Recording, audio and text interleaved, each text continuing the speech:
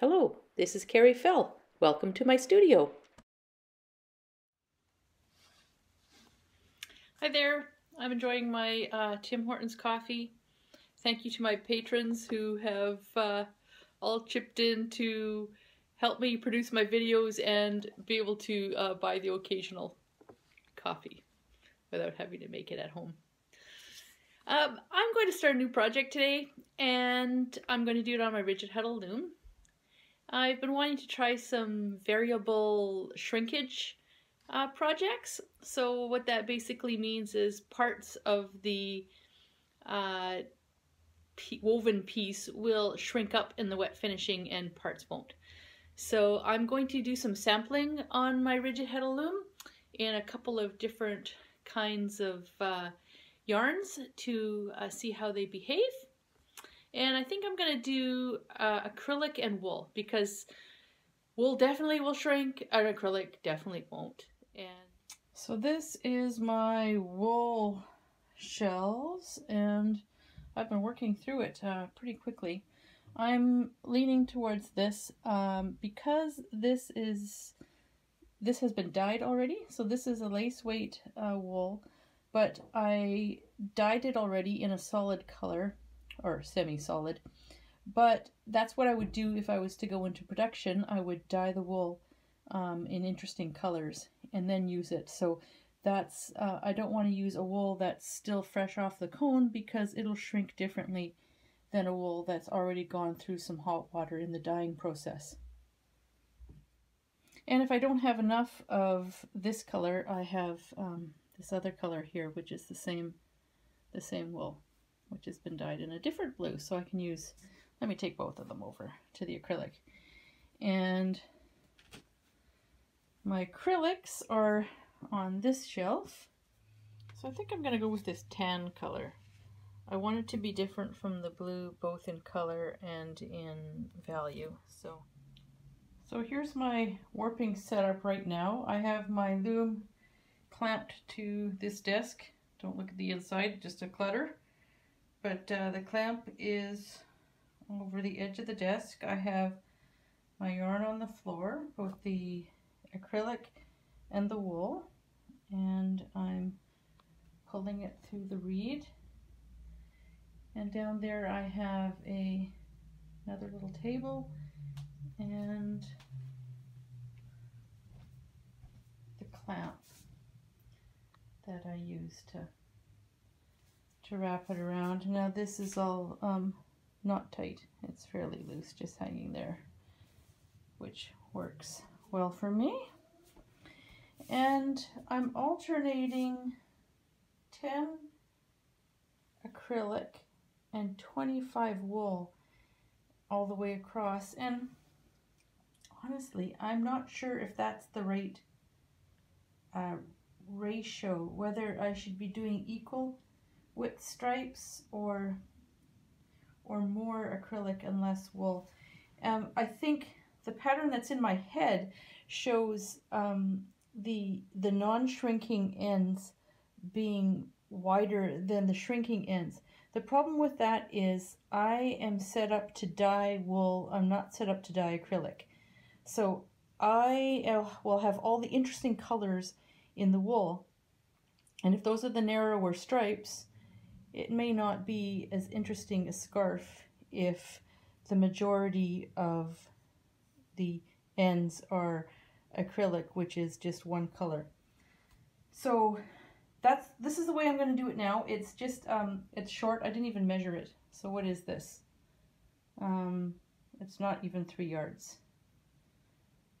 It's maybe 2 yards tops. And I'll just be sampling down the length of it. So if this doesn't work, if these acrylic stripes are too narrow and the wool one's too wide, I will warp it up again with either even or wider acrylic and narrower wool stripes. I have the full width of the reed wound off, and I just measured it. It is 76 inches long. Shameless plug. My paintings and my weaving, which is all for sale. Check out the listings in my shop. Link is in the description below. So I'm all tied on, and I'm going to weave in some header here to spread the warp. It's looking good on the back beam, nice and even. And yeah, I added a different color in here. I wasn't sure if I was going to have enough of the turquoise color, so I put a stripe of blue in, which is kind of interesting actually. And this is a sample, so the exact colors are not important. So this is the acrylic, and the blues are the wool. And in thinking about it overnight, I'm not sure if I did this quite the way I wanted to. I think I wanted the wool on the outside edges to shrink up so that the buckling parts happened on the inside of the piece. So right now, the way I anticipate it going is that the wool parts will shrink and full, the acrylic won't, so the acrylic will be buckling, and so that means I'll have ruffled edges and ruffled parts in the middle. I kind of wanted the reverse of that. But again, this is a sample, and I think I'll do another sample after this with the proportions a little different and maybe wool on the edges, and compare that as well.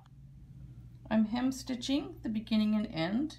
I'm doing it in very small bunches to make a nice neat edge. And so I'm hem stitching in groups of 4, and I'm going 4 stitches up. I'm going to weave a number of samples, with each sample having a different weft or a different weft color order. So this is the first one, and I'm weaving it with the 100% wool, the same wool that's used in the warp.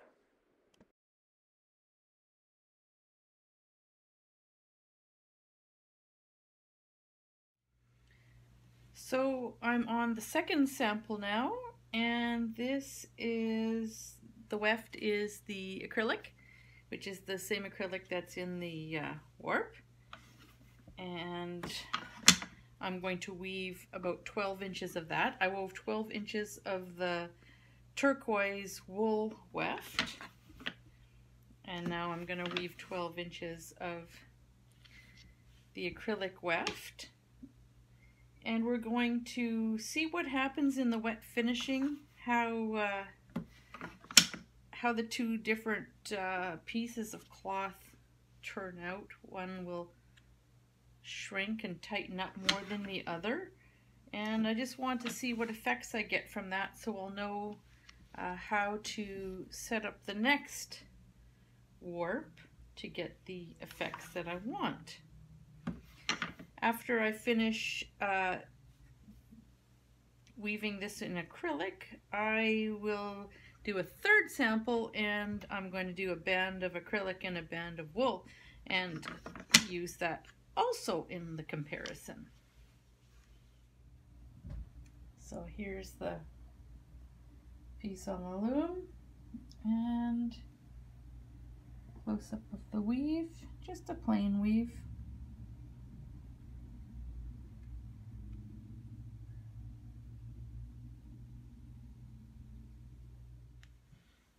So I finished alternating wool and acrylic. So I have these panes of wool that will shrink up. I'm really looking forward to seeing how it will look once I do some vigorous wet finishing. Now I'm just hem stitching this edge, and I still have a fair amount of warp left. I think maybe I will use some other wool that I have in my stash and see how other wool shrinks up. I also have some wool alpaca that might be a good test to see how it shrinks up when used as weft.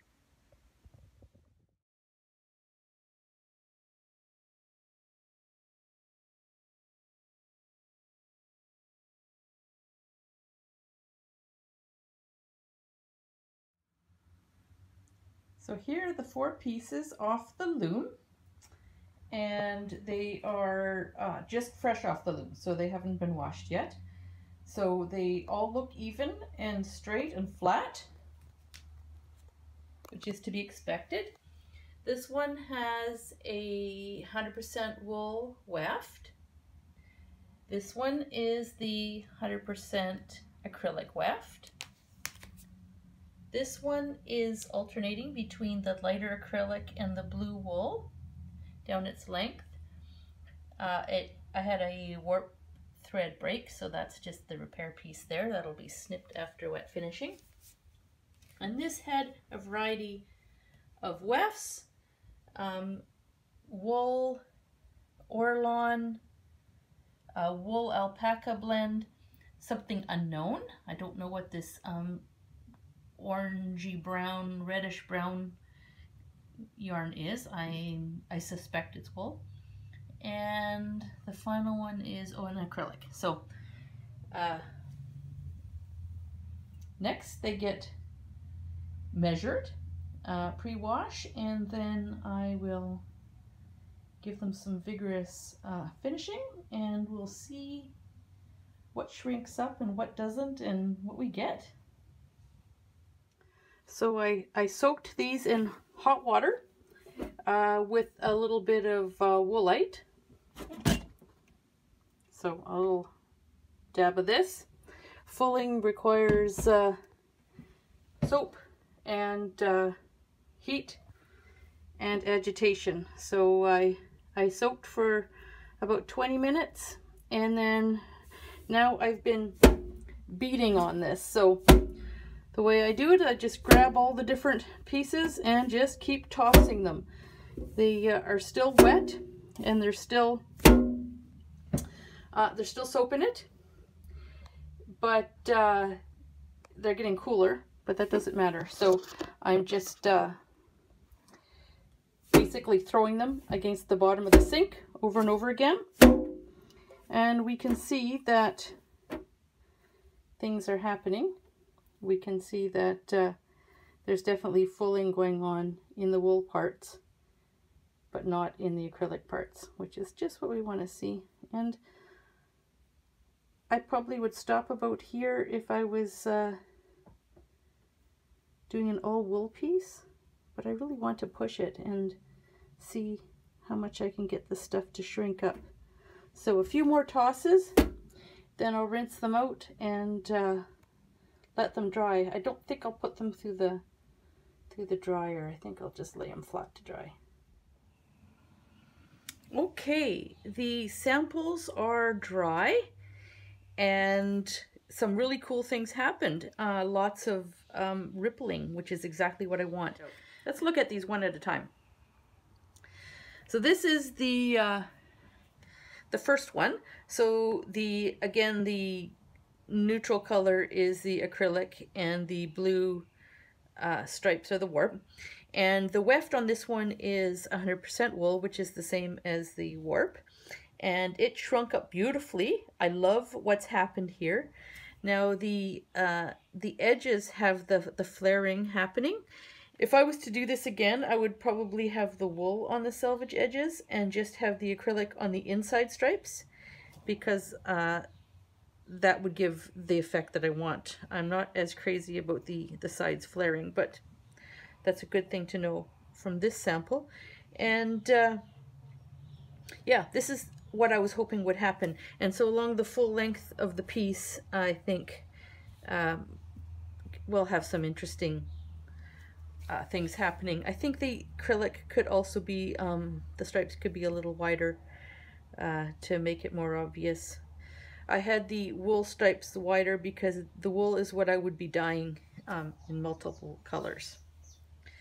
The next one I did was the acrylic weft, and what happened here is the warp did shrink up, so we still have a little bit of this ruffling happening because the wool warp did shrink and pull things in, so that worked as well. I don't think there's as much pull in as in this one, which is understandable. You can see the width is different too. So this stayed bigger, I guess. I like the feel of this. This is lighter. This is a little heavier, and it just seems the acrylic is a little bit bigger grist, I guess, and so it yeah, you can feel it. So we also get the rippling effect with the acrylic weft, just not quite as much as here, I think. The next piece is where I alternated the acrylic and the wool in the weft, and this is cool. This gave a pucker in both directions, makes this part bulge up. I don't know, I love this. I love the look of it and also the feel of it. I don't know if it looks like a rumpled unironed piece of cloth or a mistake. You know, I did it on purpose, but I don't know if it would come across as this is the way it is on purpose. But I think, you know, wrapped around your neck, I think it would, as a scarf, it would look gorgeous. Especially when you start playing with the dye colors in there. So I think that's an option too. And then because I had some warp left over, I just used various wefts, some of which I knew what they were and some of them I didn't. So this is wool, and it pulled in the most, and there's some neat tracking in there too. So this turned out very similar to here. This is Orlon, and of course it did not shrink in the weft. It should probably put it this way. Warp weft, Orlon weft. So there's some bulging there, which is cool. This is the alpaca and wool combination. This is an unknown fiber, which I thought was wool. It seems to not have, this reddish brown one, it seems to not have pulled in as much as this one. So I'm wondering if it is not 100% wool.